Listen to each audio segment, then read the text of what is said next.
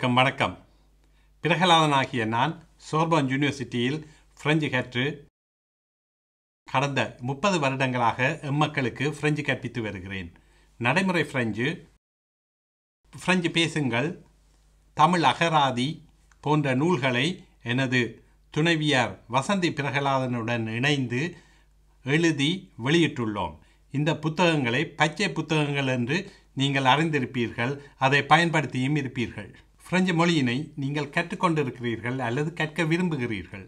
ஆனால் உங்களுக்கு நேரமோ வசதியோ போதிய விளக்கமோ வாய்ப்பதில்லை. இலங்கை, இந்தியாவிலிருந்து பிரான்ஸ் வரை இருப்பவர்கள் எவ்வாறு பிரெஞ்சு கற்பதென்றும் இங்கே உங்கள் குழந்தைகளுக்கு ஆரம்ப கல்வியை எவ்வாறு கற்பிப்பதென்றும் தெரியாமல் இருக்கலாம். பிரெஞ்சை 2வது மொழியாக கற்கும் பிள்ளைகளுக்கும் நாங்கள் செய்யும் இந்த யூடியூப் கல்வி பேருதவியாக இருக்கும்.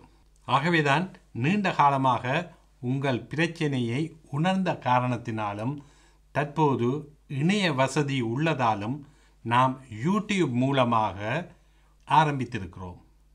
உங்கள் ஆதரவையும் ஒத்துழைப்பையும் எதிர்பார்க்கிறோம்.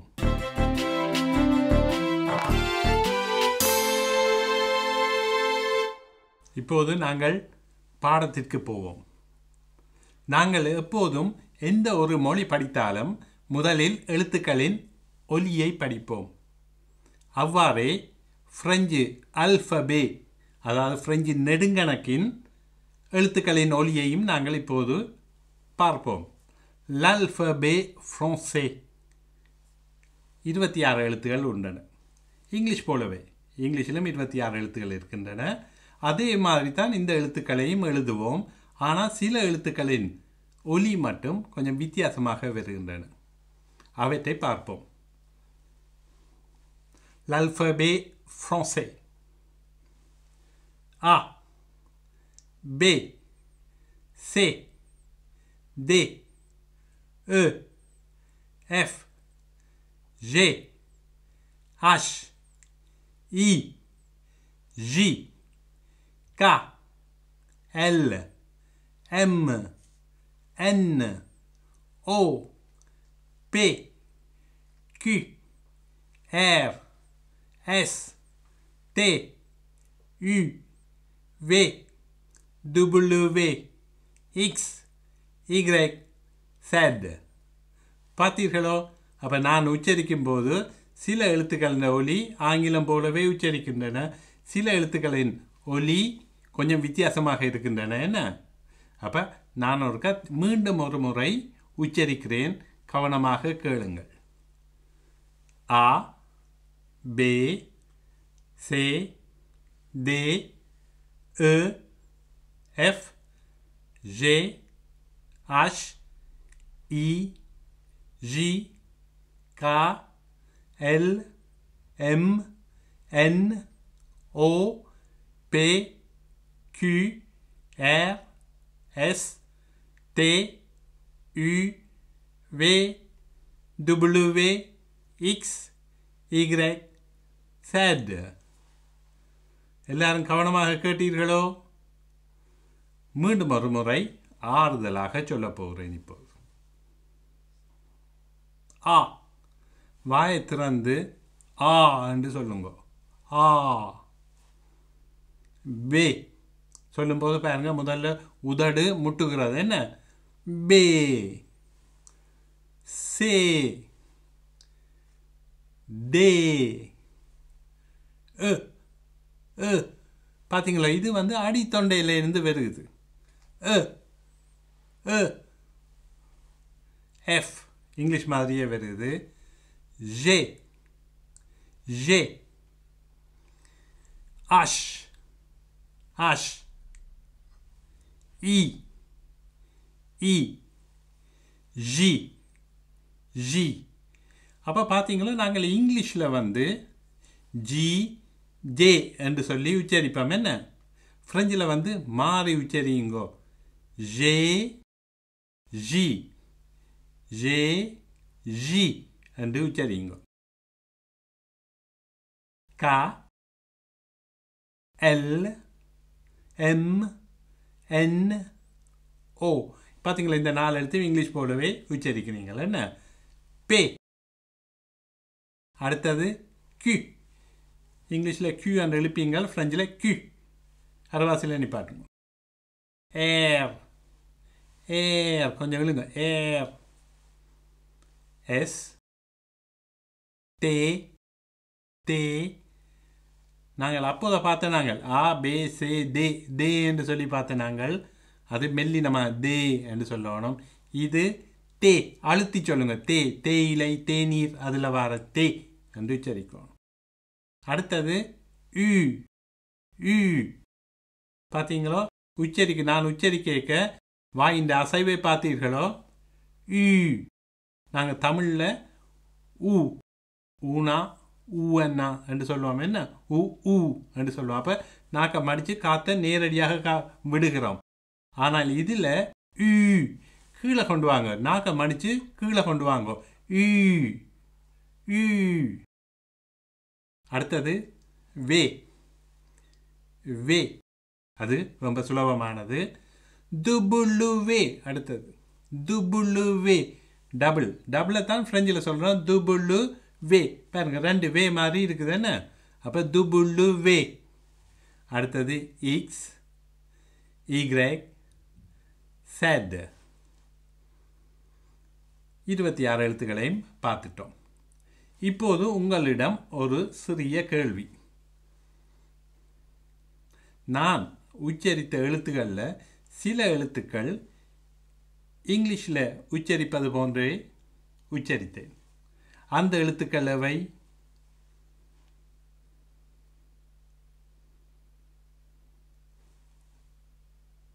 எஃப் எல் எம் என் ஓ எஸ். பார்த்தீர்களோ? அப்போ இந்த எழுத்துக்கள் இங்கிலீஷ் போலவே உச்சரிக்கின்றன. மற்ற எழுத்துக்கள் கொஞ்சம் வித்தியாசமாக இருக்கு. ஓகே, அப்போ நாங்கள் இந்த 26 எழுத்துக்களையும் பார்த்து விட்டோம். இந்த 26 எழுத்துக்களில் சில எழுத்துக்கள் உயிரெழுத்துக்கள், சில மெய்யெழுத்துக்களாக இருக்கின்றன. நாங்கள் இங்கிலீஷில் பார்த்த நாங்களே வவல்ஸ் அண்ட் கன்சனன்ஸ் என்று சொல்லி பார்த்த நாங்கள். அப்போ அந்த வவல்ஸ் AEIOU என்று சொல்லி பார்த்த நாங்கள். அதைத்தான் நாங்கள் ஃப்ரெஞ்சிலையும் பார்க்க போகிறோம். உயிரெழுத்துக்கள். அப்போ உயிரெழுத்துக்களை ஃப்ரெஞ்சில் சொல்லுவோம் லா வொயல். லா வொயல் உயிரெழுத்து. மெய்யெழுத்தை சொல்லுவோம் லா consonne. லா consonne உயிரெழுத்தை லா வொயல், மெய்யெழுத்தை consonne என்று சொல்லுவோம். உயிரெழுத்துக்கள் என்று சொல்லி நீ சொல்ல போகிறேன். என்னென்னா உயிரெழுத்துக்கள் இருக்கின்றன. அப்போ இந்த உயிரெழுத்துக்கள் இங்கிலீஷ் போலவே இருக்கின்றன. சரியா? இங்கிலீஷ் போலவே பாருங்கோ. லே வொயல் என்று எழுதி வச்சிருக்கிறேன். உயிரெழுத்துக்கள் ஆ ஏ இ ஓ யூ 5 உயிரெழுத்துக்கள் இருக்குது. இதோட ஈகிரைக்கையும் சேர்த்திருக்கணும். ஏனென்றால் ஈகிரைக் ஈ மாதிரி தொழிற்படுது. ஆகவே அதை செமி வொயல் என்று சொல்லுவோம். செமி வொயல் அரை உயிரெழுத்து. இந்த உயிரெழுத்துக்களை என்னென்னு கண்டுபிடிக்கிறேன் என்று சொன்னால் நீங்கள் எழுத்துக்களை உச்சரித்து பாருங்கோ. முதலாவது எழுத்து ஆ என்று உச்சரிங்கோ. உச்சரிக்க பாருங்கோ. வாயோ உதடோ எங்கேயாவது முட்டுதோ? முட்டாட்டி அது உயிரெழுத்து. முட்டினால் மெய்யெழுத்து. பாருங்க பே. பே முதலே முட்டுது. என்ன சே சே முட்டுது. ஆகவே அவை மெய்யெழுத்துக்கள். அப்போ மெய்யெழுத்துக்களை நாங்கள் இனி பார்ப்போம். அப்போ நீங்களே கண்டுபிடிப்பீங்கள், உச்சரித்து பார்ப்பீங்கள் முட்டுதோ இல்லையோன்னு சொல்லி. என்ன அப்போ பார்ப்போம். லே consonne. லே consonne. B C D F G H J K L M N P Q R S T V W X Z. இவையெல்லாம் மெய்யெழுத்துக்கள். நாங்கள் இப்போது பிரெஞ்சு நெடுங்கணக்கின் எழுத்துக்களின் ஒலியை பார்த்தோம். நான் உங்களிடம் சில வினாக்கள் கேட்க உள்ளேன். பிரெஞ்சு உயிரெழுத்துக்களை எவ்வாறு அழைப்போம்?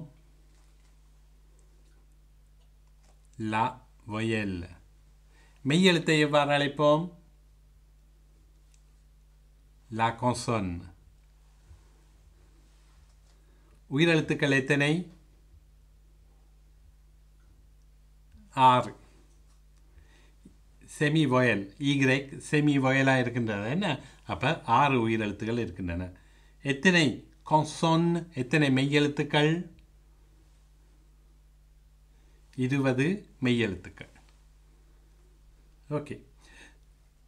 இந்த உயிரெழுத்துக்கள் தனித்து இயங்கக்கூடியவை. ஆனால் மெய்யெழுத்துக்கள் அப்படி அல்ல. மெய்யெழுத்துகளுக்கு உயிரெழுத்து வேணும். உயிரெழுத்து இருந்தால் தான் அவைகளுக்கு ஓசை உண்டு. இப்போ உதாரணமாக பேயுடன் ஆ வந்தால் பா, செய்யுடன் ஆ வந்தால் கா, தேயுடன் ஆ வந்தால் தா உச்சரிக்க நீங்கள் பழக வேணும். அதுக்கான அடுத்த பாடங்களில் அவற்றுக்கான உச்சரிப்பை நாங்கள் உங்களுக்கு தர இருக்கிறோம். இதை அசை, அதாவது சிலாப் என்று சொல்லுவோம். பிரெஞ்சில் சிலாப் என்று சொல்லுவோம். அப்போ அந்த சிலாப் தான் நாங்கள் அடுத்ததாக கற்க இருக்கின்றோம். அப்போ பிரெஞ்சு உச்சரிப்பு ரொம்ப ரொம்ப முக்கியமானது. சரியா?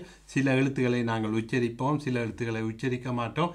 ஆகவே நீங்கள் கவனமாக இந்த உச்சரிப்பு வகுப்புகளை பார்க்க வேண்டும், கேட்க வேண்டும், நீங்கள் குறிப்பெடுக்க வேண்டும். இந்த வகுப்புகள் பற்றிய உங்களுடைய கருத்துக்களையும் எண்ணங்களையும் கொமெண்ட்ஸில் இடுங்கள். பிடித்திருந்தால் லைக் பண்ணுங்கள், ஷேர் பண்ணுங்கள், சப்ஸ்கிரைப் பண்ணுங்கள். நான் உங்கள் பிரகலாதன். Au revoir. À bientôt.